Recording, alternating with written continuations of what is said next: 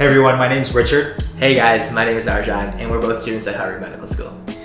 So these past weeks have been really unprecedented and unpredictable. We've seen school closures and event cancellations, and even for us, our clerkships have been transitioned to be only outside of the hospital. Over the past week, a group of us have been fielding questions about COVID-19 and what's been going on, and we've been working with our faculty and professors to get some of those questions answered. This is part of a broader effort called FutureMDs vs. COVID-19, and you can find more information about us both on Instagram and Twitter, and the links are in the description below. So I think one of the biggest questions that we've gotten over the past few weeks is what exactly social distancing is and what it means for all of us out here. So as many of you have probably heard by now, social distancing is really important for us to flatten the curve. And what that means is that it will really help with slowing the progression of disease to make sure that our hospitals and healthcare systems are not overwhelmed. Another big question that we've been getting is what to do if you feel sick or you're worried that you are sick in these times. The current recommendation from the CDC is that if you're feeling sick or you feel like you have symptoms, to stay home, self-isolate, and stay away from other people if you can. If you feel like you need to go see the doctor, be sure to call ahead before going to visit them. That being said, if you feel like this is a medical emergency, please call 911 and seek immediate care. So Arjan, does that mean that if I am feeling well and don't have any symptoms, that it's possible that I could have COVID-19 and still transmit it to other people? That's a great question. What we know so far is that most patients with COVID-19 will develop symptoms within 11 or 12 days, and the vast majority will develop symptoms within 14 days.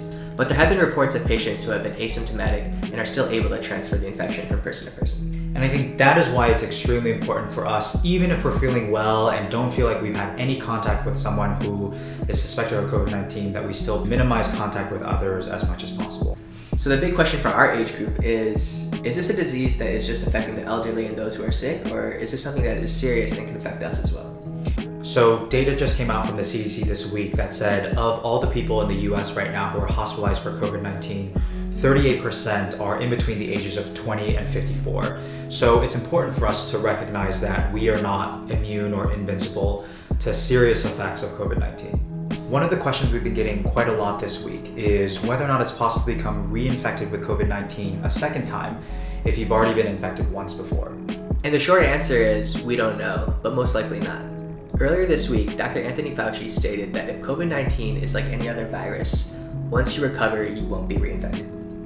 So there's been a lot of hype about masks in the media. If you look on Amazon, you're not even going to be able to buy one. What are the current recommendations out there about wearing a mask?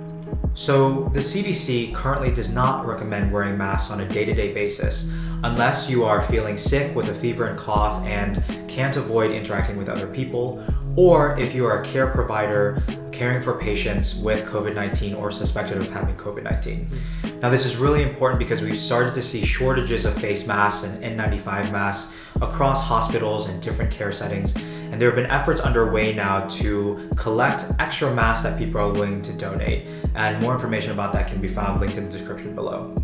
So while we're practicing social distancing and staying at home, what's the deal with takeout and getting packages and shipments in the mail? So currently, there's no evidence that COVID-19 can be transmitted through food sources, and the possibility that the virus can survive on packages is extremely low. That being said, it's important to continue practicing good hand hygiene before preparing food or after handling packages.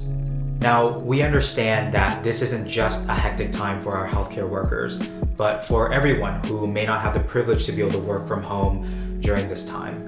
And to all of you who are continuing to work, we appreciate you.